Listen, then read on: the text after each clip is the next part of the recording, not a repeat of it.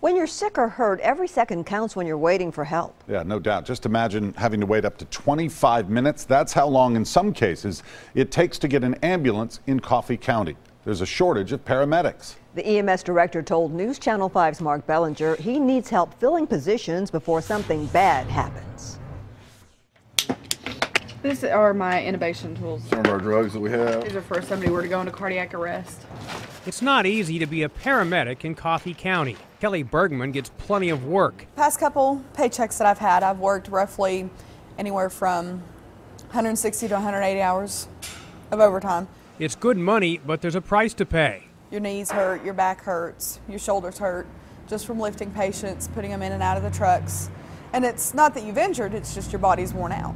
Bergman is not the only paramedic who's tired. There aren't enough of them in Coffee County. The issue here is that the starting pay for a paramedic is just $11.78 an hour. In the outlying counties, you can make as much as $18 an hour. EMS Director Michael Bonner says he's having difficulty filling positions. He's short 9 people, and some days only 3 ambulances cover the whole county. How do you cover the entire county with just 3 ambulances? Well, we've been lucky so far. Bonner says calls have been staggered enough not to get them into trouble.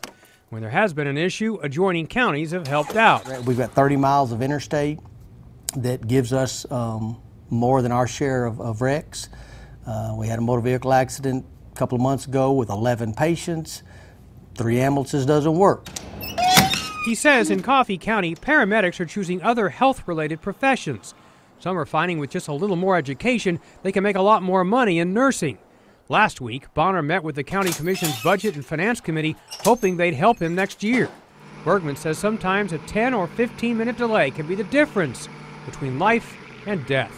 And that's a long time if you've got somebody not breathing or somebody that's having chest pain that's having an MI.